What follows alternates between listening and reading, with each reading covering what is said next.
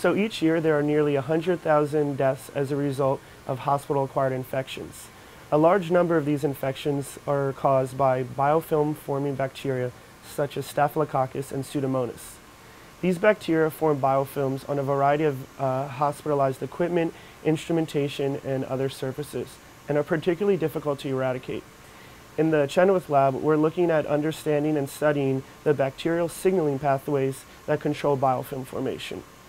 To that end, we use a variety of different synthetic organic techniques and enzymatic techniques to synthesize analogs for antimicrobial purposes. Behind me is an automated chromatography system.